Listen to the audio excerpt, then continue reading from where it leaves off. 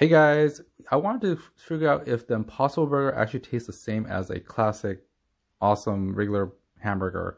Went to this place called The Counter that was in Northern California, which was at Santana Row. And yeah, we just wanted to try it out. To be honest, this is kind of pricey too. This place called The Counter these burgers cost about, I think, $15 to $17. The Impossible Burger definitely cost 17 something. That's what I remembered. And the Counter Burger, which is right there with cheese and everything else, that's your standard burger that they make. So that's a good comparison. So anyways, this was like around, I think, 15 or 17 bucks. It's kind of pricey. But at the same time, there wasn't any other place that was close by that actually had it, nor do they sell the Impossible Burger meat patty at stores or anything. So I can't wait until they do, because I want to cook it for myself, because cutting it open, it looks and feels just like beef, and the texture is just like beef as well.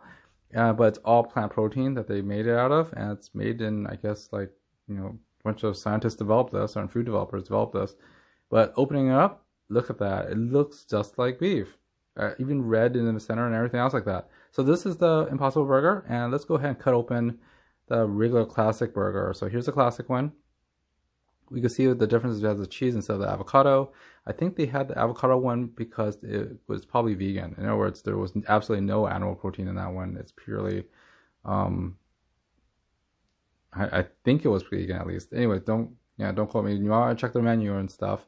But this is the regular classic burger with the beef and lettuce and fried onion rings, I think, in it, and also mushrooms. It looks pretty awesome as well. Looks like regular. Well, that is the comparison, the regular beef.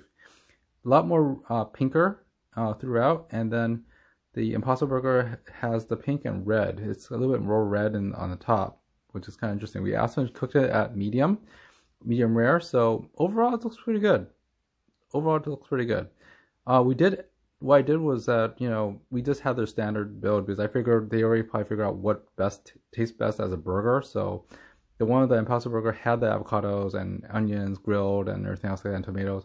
The regular burger basically has the mushrooms, the Swiss, and some fried onions. We took both of them out, and they look very similar. Both ground beef. It tastes very similar too. Almost couldn't tell the difference between.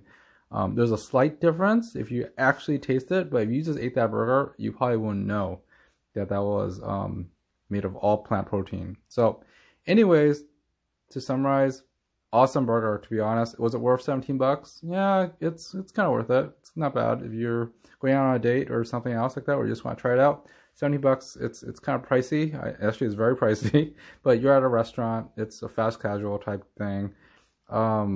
Definitely, it's on the bleeding edge of what we're looking at in terms of new technology and food.